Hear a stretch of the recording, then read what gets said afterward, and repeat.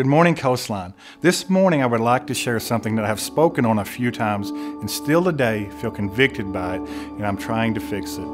Many will tell you that if I'm picking on you, that means I like you. See, I pick on people by joking with them and sometimes go too far by cutting them down in a fun way. But you know, honestly, I feel really convicted by this lately. In Proverbs 18:21 it says this, "The tongue can bring death or life. Those who love to talk will reap the consequences." Ouch. That says so much. Life and death are in the tongue. I know growing up, one of the main words I remember hearing more than any other was disappointing.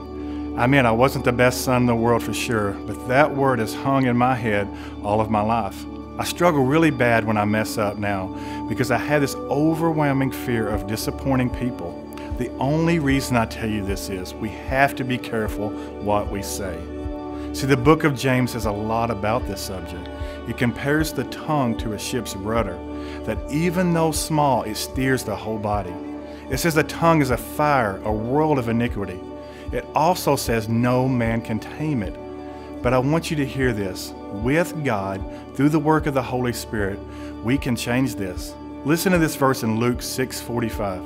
"A good person produces good things from the treasury of a good heart, and an evil person produces evil things from the treasury of an evil heart."